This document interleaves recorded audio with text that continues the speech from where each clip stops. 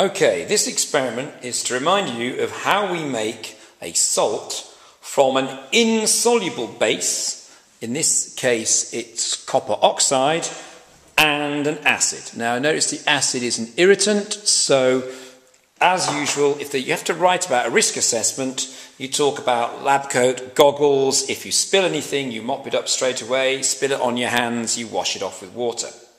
So, I'm going to measure out 25 centimetres cubed of my acid. I'm going to put it in a beaker, and then I'm going to add my insoluble base. In this example, it's copper oxide, which is a black powder, and not a lot seems to happen. I'm adding an excess, more than enough. That means that we can guarantee all our acid is going to be used up in this process. You might say, well, if all the acid is used up and you've got excess base, that won't be neutral. But in fact it will be, because our base is insoluble. Now, next step, to speed up my reaction, because you can't actually see anything happening there, is to heat it up. So I'm going to give it a bit of heat and stir it at the same time to stop it spitting. And an exam question often asks, why do you heat the solution? Why was the solution heated? Nice simple answer: to speed up the reaction. You remember all the ideas you have to say about particles and why heat speeds up a reaction. I'm going to stop heating that now, actually, because it's already heated up quite quickly. Remember, if a question asks you, why does heat speed up a reaction?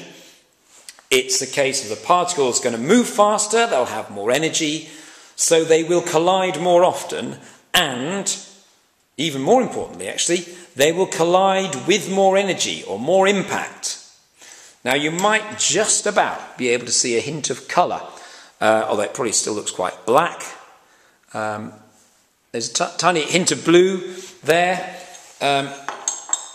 Here's one I prepared earlier, which is very blue because the reaction is complete. Now, as I say, I've got excess copper oxide, the black solid that's making that very dark. So my next step is to filter it. And this is how I get rid of that excess.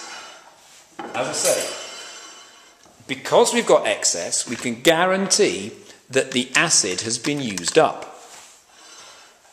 Pour the copper solution.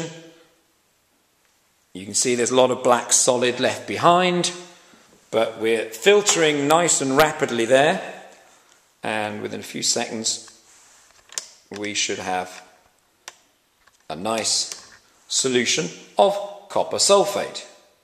It's a solution, so as in the last video, if you want to change your solution into a solid, if you want to get crystals of copper sulphate, you've now got to evaporate off the water. Now, you could just leave it in a warm place, or to speed it up, as before, you can heat it with your Bunsen burner. So I'm just going to get rid of the filter. And here's my evaporating basin. Put it on a heat-proof mat again.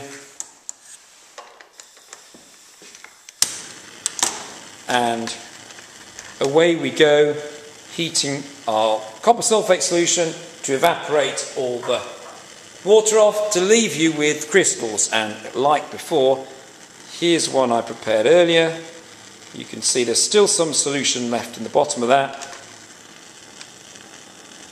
but there's also some nice blue crystals of copper sulphate.